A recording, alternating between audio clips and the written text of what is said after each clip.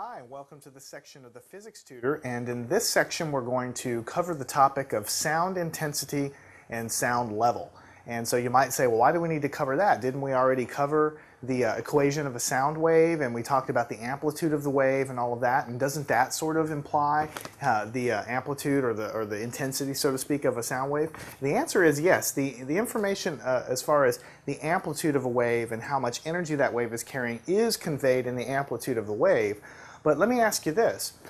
If I'm sending a wave from me to you, if it's a sound wave, in general, that sound wave is not going just from me to you. That sound wave is in general, if I have a speaker here or something, or my vocal cords, that sound is spreading out in all directions because the disturbance that my vocal cords make with the air is vibrating the air molecules, and the chain reaction of collisions actually occurs in all three dimensions. So if you were to imagine a speaker here, the ripple effect of the sound is spreading out as it goes far beyond you. So even though, yes, the amplitude of a wave, a sound wave, does tell you in general how intense that wave is, there's a little more to it that's worth exploring when we're talking about sound waves, because in general, if you have a speaker source that's putting out energy or power into the air, that power is spreading out. And so if I'm located a certain distance away from that source, I need to take that into account, because the intensity of the sound that I hear X distance away from the source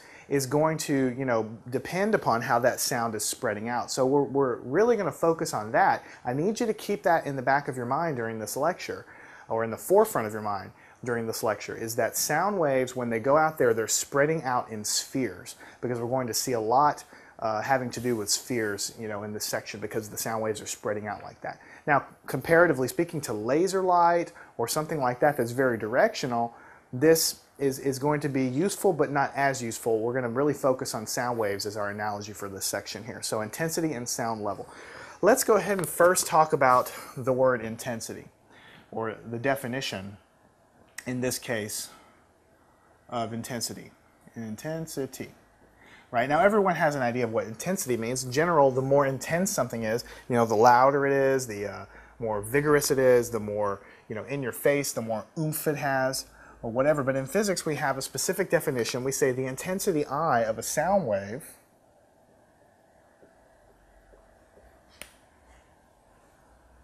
is the energy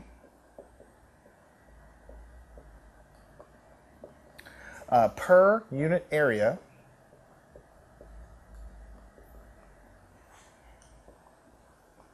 transmitted by the wave.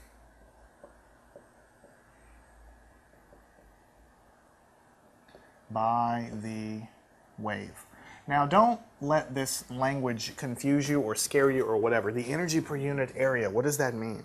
Well, let's draw a picture to figure out what this means. If I have, let's say I have a little speaker here, a little loudspeaker, and this guy, he's making a disturbance in the air, and so those waves are really going to be spherical wavefronts that expand out and go in all directions, really. I mean, if it's a directional speaker, the sound is really going to go this way. But if you had just a point source, the sound is really going to go in all different directions. But for the sake of argument here, let's just say that the waves kind of expand out like this, and they kind of go out this way. And if it were a perfect point source, then they would be going out in all directions, but they're spheres, you see, because we live in a three-dimensional world.